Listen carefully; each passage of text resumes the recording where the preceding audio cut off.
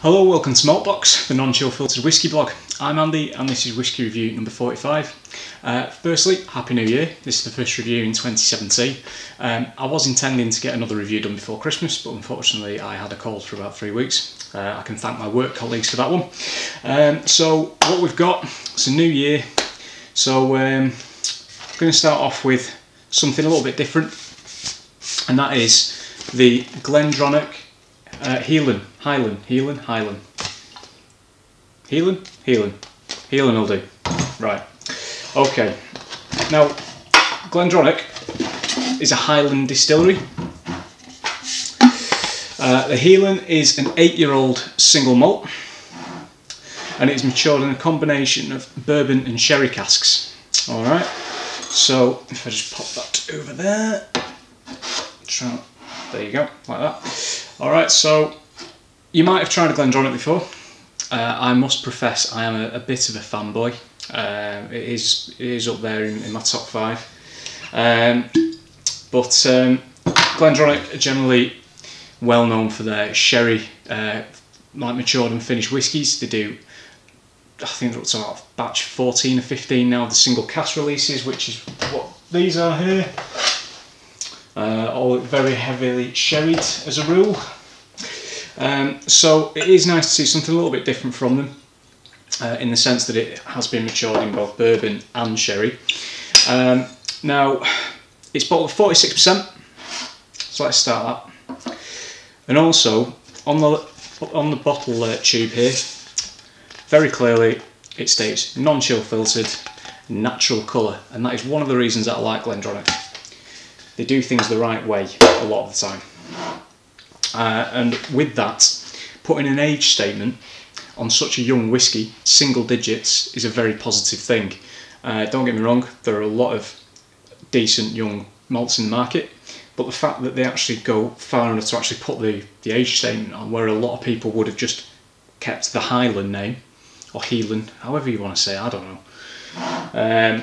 then, you know, it is a very positive step. Because a lot of people will just sell you a story and a load of bullshit, and it infuriates me sometimes. It really does. It's like, oh, I was born in the fires of Moratia. It's whiskey. It's not Tolkien. So moving on. So the Hielan represents Glendronach's new entry level bottling. Now, in certain markets, you could actually get hold of an 8-year-old already called the Octarim, but unfortunately that wasn't available in the UK. So in the UK, you had the 12-year-old, sadly now discontinued due to lack of stock, 15-year-old, which was immensely popular and was absolutely delightful, the 18-year-old Allardyce, the 21-year-old Parliament, 34-year-old, 24-year-old, can't remember now, and all the single casks. So now they've actually taken that back. With this 8-year-old, this is now the official entry-level bottling. Retails for around 30 quid, 30 to 35 quid. To be honest with you, the pricing difference isn't great between this and the 12. They are quite similar in price, so make of that what you will. The 12-year-old is more heavily sherried. So, without further ado, okay, there we go. Natural colour, nice golden colour to it. I'm not going to give it a stupid colour name this time because it is real. Nah, sack it. Mermaid's hair. Right. So on the nose,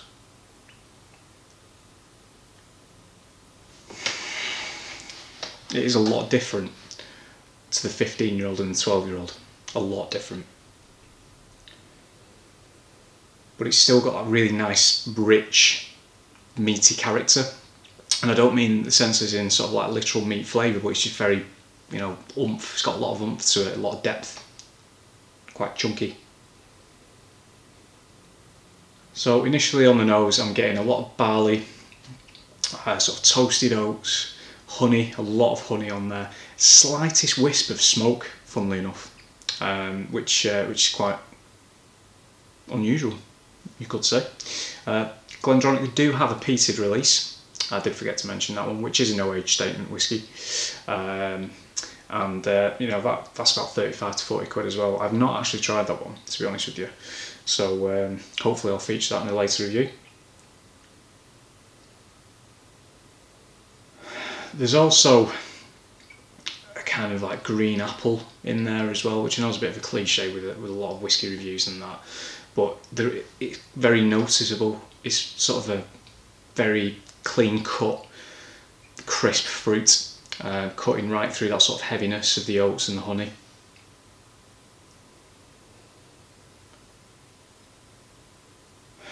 A little toffee.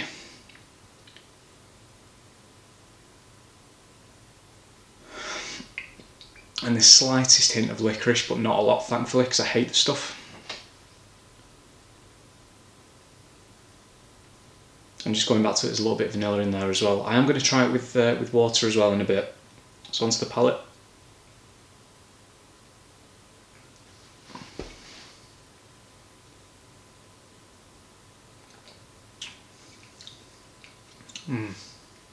Lovely, thick, oily mouthfeel. Coats the tongue, coats your gums, more honey, a little wisp of smoked back. Werther's Originals, toffee sweets. Like really good. Very sweet coming into the finish. Goes sort of golden syrup. I was going to go treacle, like black treacle, but no, it's a lot sweeter than that. You do get the vanilla again from the nose. The finish is very warm. It's not bitter. It's very, very long, still going, and it is also incredibly sweet.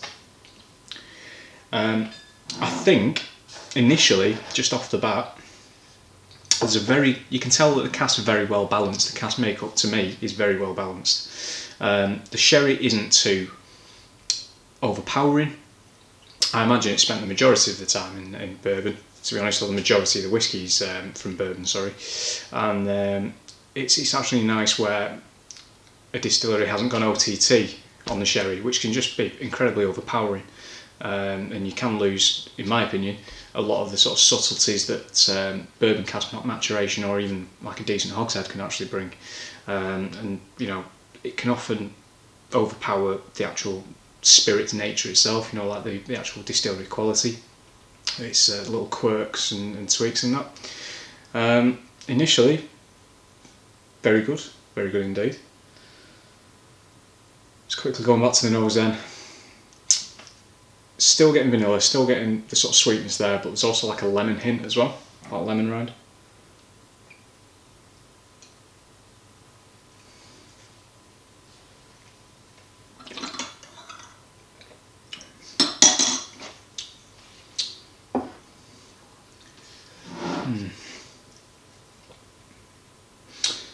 Palate is quite spicy,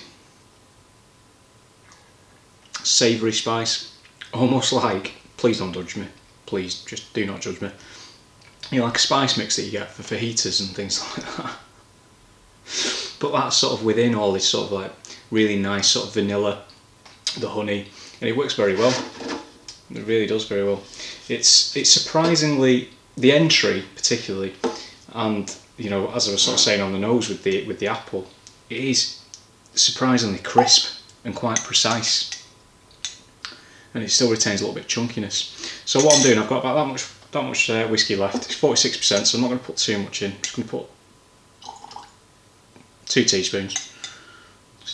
There you go. Just let that sit there for a little while. So as I say, I do apologise for not getting another review up before Christmas. Unfortunately, I couldn't smell anything for 3 weeks. It was so annoying. Luckily, it shifted just before Christmas, and I've just been drinking constantly since, to be honest with you, so I've not had time to do a review. What did we do last time? We did the Glendronach 8yr in the last review. After the Glendronach, I wanted to get this one done first, because I've got something very special to do after this. And it's going to be 5 reviews, or 6 reviews, should I say.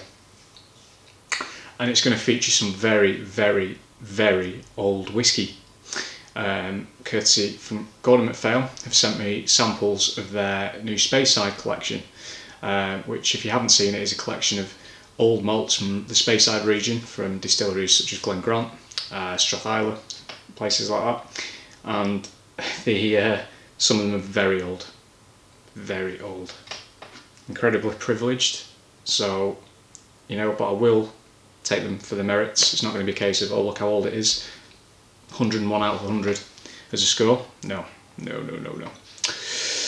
So we've got that to look forward to.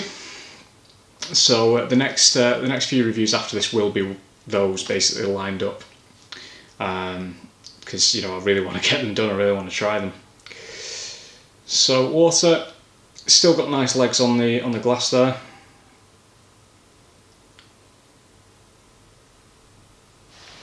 Interestingly, on the nose, it has taken some of the sweetness out. Some of the depth has gone straight away, but it does retain a sort of vanilla profile. There's a lot more of that lemon there. Bay leaves.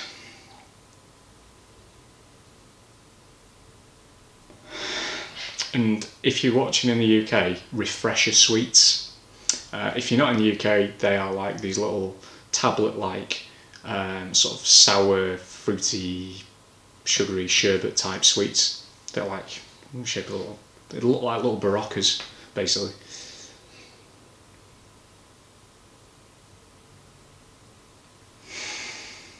Something at the end of that I can't put my finger on. So moving on to the palate.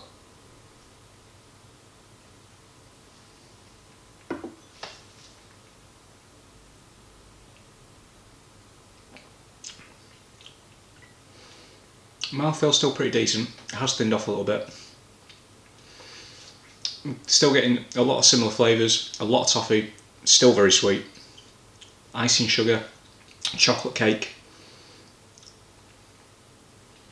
A little bit of that sherry dryness now. That's actually a lot more prevalent with water.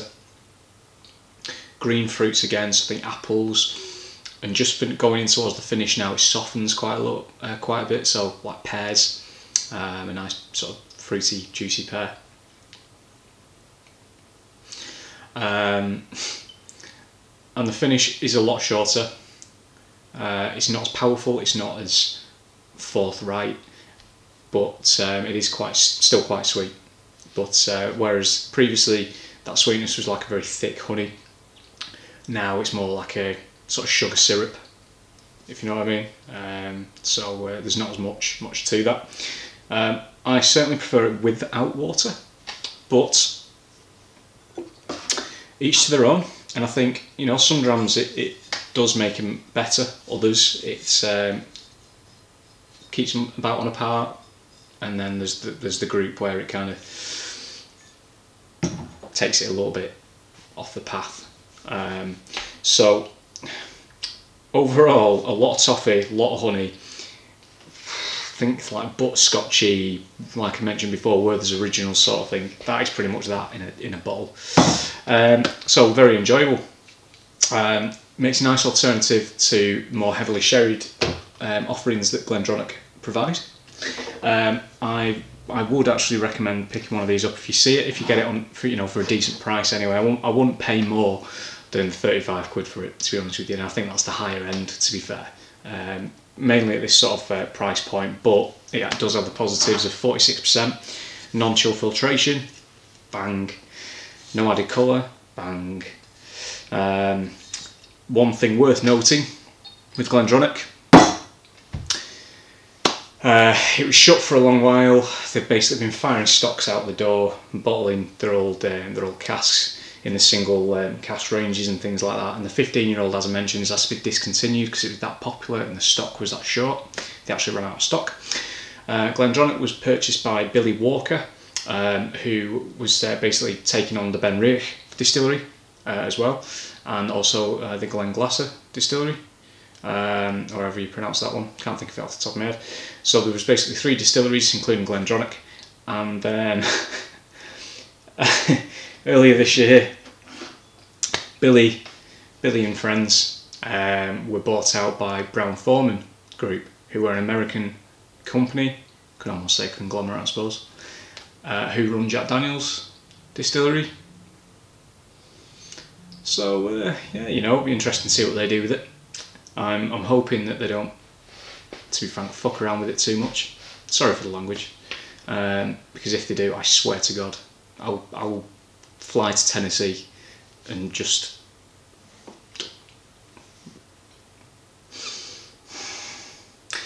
so let's hope they don't Jack Danielsify it, and that you don't see Glendronach with no age statement in like a 10-litre bottle on the Asda shelf at Christmas for 15 quid. I'm sure they won't, because it's got quite a small production capacity of around 2.5 million litres a year. But we'll see, won't we? Just wipe the bead of sweat from my forehead. So anyway, score. I'm going to give this little dram an 85 out of 100. I think it's very well made. I think the cask makeup is very solid. I think it's a very honest offering. It's good to see an age statement on such a young whisky, and it's a decent price point as well. Offers a lot of bang for your buck. Thanks for watching. See you soon.